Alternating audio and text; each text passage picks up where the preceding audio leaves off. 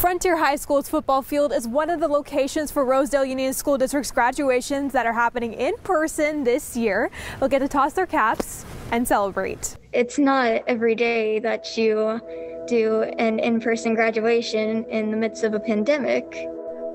So, well, I've used this word multiple times throughout this whole thing, and proud.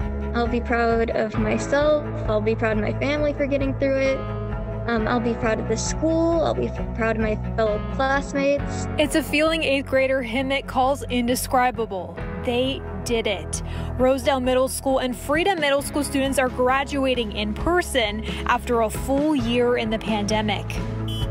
Last year, Rosedale Union School District held a drive-up graduation parade, but come June 10th, it will be closer to the traditional ceremony, which Rosedale Middle School Principal Thomas Board says is thanks to the Kern High School District. We want to make it memorable for our students, the gowns, families present, and we always do what we can to make it special with decorations and to really honor the accomplishments of our students and their perseverance and their learning through this time. And as they walk across that stage, get their diplomas, and hear their families cheer them on, you may not be surprised by what you'll see decorated on their graduation caps. I'll put something about how I've gotten through this year. Something about COVID. Something about COVID. Persevering through. About how we finally did it and we're done.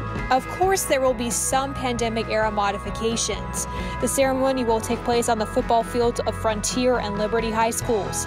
Each graduate will be allowed 2 guests and be socially distanced from other attendees and graduates ahead of time through professional staging. Details and safety protocols will be finalized with KHSD and in conjunction with guidelines from public health when KHSD and Rosedale meet about the ceremony in April. The ceremony will take place the day after the Kern High School District's graduations, which are also happening in person as well.